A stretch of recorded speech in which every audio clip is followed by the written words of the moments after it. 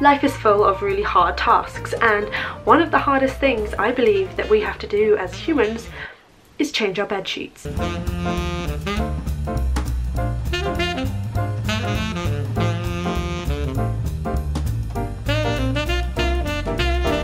Not sponsored by Sainsbury's, but I do have a nice fitted sheet and it's brand new.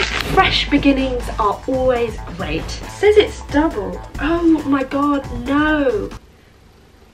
Oh, I thought this was a duvet cover. It's not. Okay. Ugh.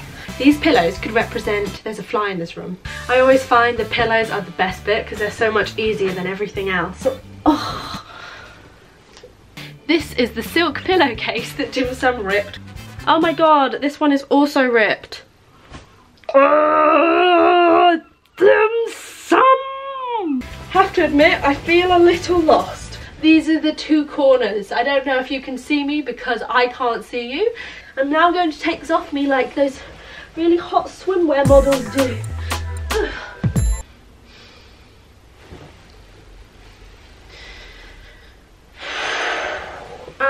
When I was younger though, I did have it worse because I was in the bottom bunk of a tiny weeny bunk bed that was actually custom made to fit into our tiny room. I couldn't sit up in it, I had to roll out. So just imagine mini me trying to do this in a tiny weeny corner in her bedroom. It was stress. This could definitely be a workout video slash, you know, DIY, how to do your duvets. That, my friend, looks incorrect, but let's just go with it. Hope for the best. That's my life motto. We all know what it calls for. When you get stuck and the corners aren't fitting, you have to get inside.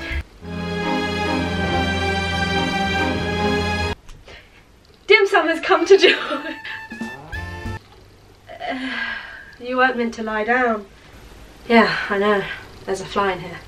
It's annoying, isn't it? I think it's time for the intermission. I'm just gonna take a nap.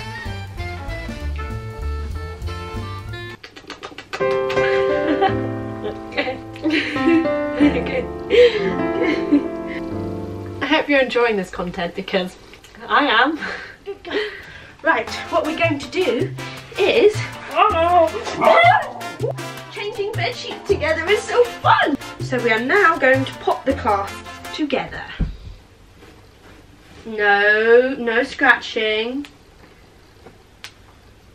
You've already ruined my pillowcases. I hope it isn't just me that finds doing bed sheets draining.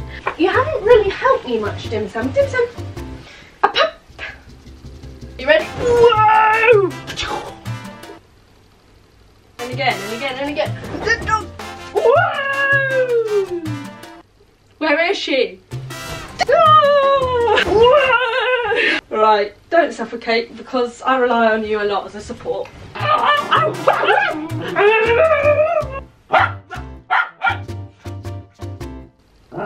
The other great thing about changing your bed sheets is finding all the great stuff you lost. For example, this pillow was underneath my bed and I haven't seen it in a solid 2 weeks. I think the bedspread is actually my parents', so it's too big for my actual bedding. That's fine, it's fine, it's fine, it's fine, it's fine. It will grow into it. That will do.